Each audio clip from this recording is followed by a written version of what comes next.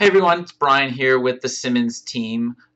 Just wanted to bring a special guest in today to help talk about, once we get a home under contract, some things and pitfalls to avoid to prevent the closing from happening on time. So we have our special preferred lender with us today, Evan from Family Mortgage.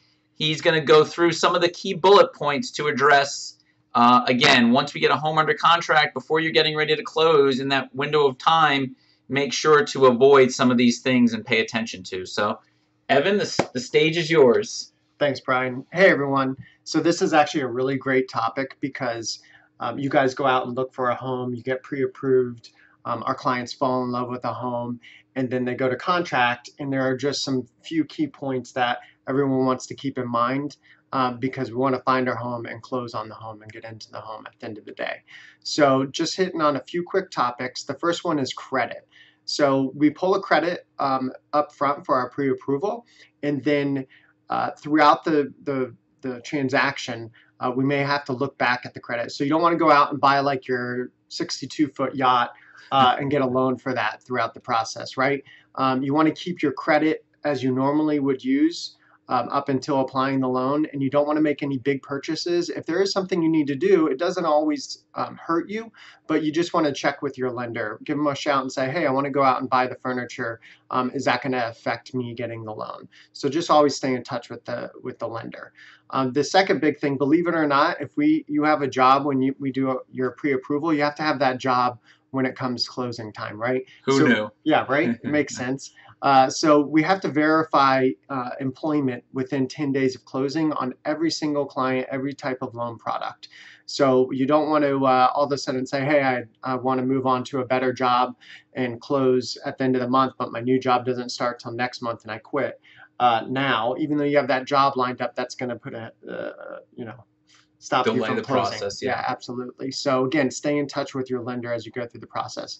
Assets or your bank account. Another big point to think about is you don't want to put actual cash into your bank account. We can't verify where cash, actual greenback money, came from. So if you have a bunch of money under the mattress, don't throw it in right before closing. Talk to your lender and figure out solutions of how to verify your assets. Few people know when they begin the process or throughout the process that we have to have a closing disclosure signed 4 days prior to you signing and buying your home on the closing date. So the closing disclosure are all the final numbers. Every lender in the country has to have this to you 4 days prior to closing. So when you're working with your lender, ask them, hey, are we on track to have my closing disclosure signed? Because that will make sure that you close on time. If you are selling a home before closing on the new one, you want to make sure your lender gets your sale of home closing disclosure. If you have it a couple days before closing or even the day of closing, make sure to take it upon yourself to get it to your lender, because that will enable the lender to, when you buy your home, to fund and give you the keys on time.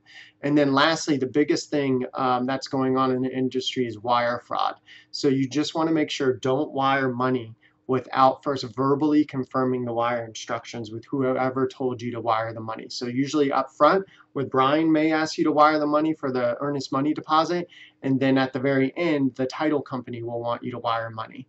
Those are the two main points, and regardless of who it is, or if you get an email from Brian, call Brian and make sure that you verbally verify wire instructions. So those are a few key points that we've learned from experience, and Yeah, hopefully it helps. all great advice. I mean, again, I think at the end of the day, the point being is verify everything verbally. And if you always have any questions, pick up the phone, talk to your lender, talk to your agent to make sure before you do anything to potentially compromise a major purchase of getting your home on time, you want to just pick up the phone and ask the appropriate questions. So hopefully this information was helpful for you guys, and we wish you guys the best of luck. And please remember, count on the Simmonds team, and also count on Evan from Family Mortgage to help you with your real estate needs. Thanks, Have a guys. wonderful day.